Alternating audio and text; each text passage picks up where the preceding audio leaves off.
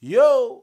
So Nike is dropping an MX1 and it just so happened to be the dirtiest MX1 that I have seen. So we're gonna talk about it. Y'all know how we do it. Let's get right to it. I ain't even gonna waste y'all time. Roll my camera, please. Yeah.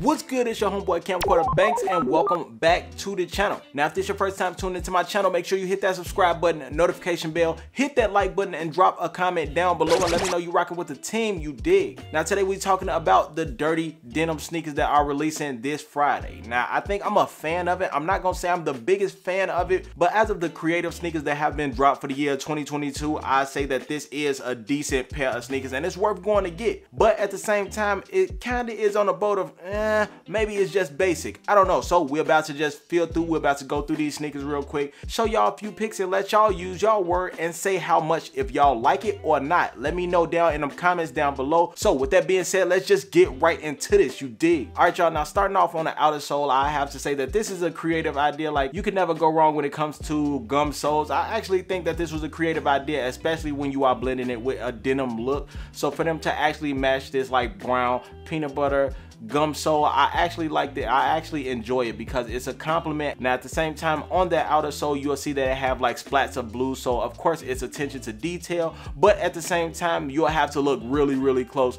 to actually see those splats of blue or white to make it get that denim feel. Now getting to that midsole, I think this is something that's also basic, but at the same time I think it is a great blend. It's a compliment to the entire sneaker, but it's like a deep sale or a very faint yellow. It's nothing too deep, nothing too intense, but again, it's like the perfect complement to the sneaker. The theme is like spot on. So I'm pretty sure you all know, if you wear some denim, some blue denim jeans, you know what color like comes along with that. So this is like the perfect complement to a sneaker and the theme dirty denim. Now getting to your upper, I actually do like this because it's a blend of different blues, but at the same time you also have different material on here. It's actually a different type of material on here. So starting off at the upper, you'll see that you have some smooth suede that's here, and I actually like this because it does give the look of dirty denim. So if you have worn jeans before and you've worn them a couple times and you sit them out or something like that and you haven't got a chance to get to wash them or anything like that, come around, you'll have some discoloration and it'll start to give that yellow look to it. So it starts to look like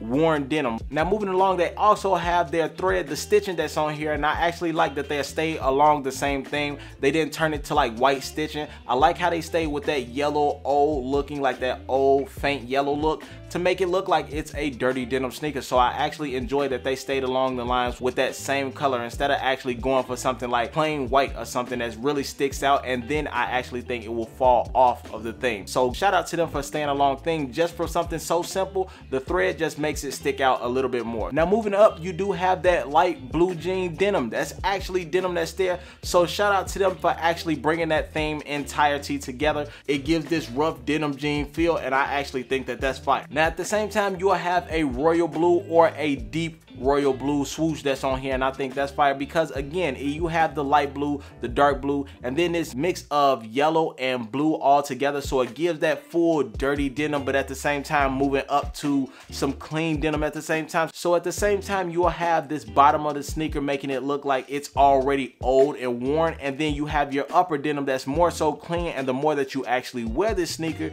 you can wear it over and over again, and then you will dirty the sneaker yourself, and over due time you will start to get that yellow stain that comes in, and it will show that your sneaker is now aged, and at the same time it'll stay a long theme. So shout out to Nike for the creative idea. Now as for your laces, you will also have that yellow lace that's on there, so it's gonna still stay along the theme, and on the back of the sneaker, on the heel of the sneaker, you'll also see that it has this yellowish stitching that's on the back as well. Now inside of this sneaker, you will also have that royal blue that's on the inside, so it's still staying along the whole line of this dark blue, light blue, then you actually have your dirtiest looking blue, and then at the bottom you'll have your yellow, that which is more of the stain, and then you have your gum sole, so it all comes together as one. Now the price is going for $150, and after that I'm not too sure if it's gonna really rise in price or not, because at this point in time we already know what the sneaker game is right now. It is on a crash, so I'm not sure how high it's gonna go, but I don't think that it's too hype enough to the point where it's gonna be $400 or $500 right now. Not right now. It may do that some other time, but not right now. But I do feel that this sneaker will sell out. Now, I will say that this is an advancement on the 2004 sneakers that they dropped. They had a dirty denim sneaker that they had done for the Air Max 1 already.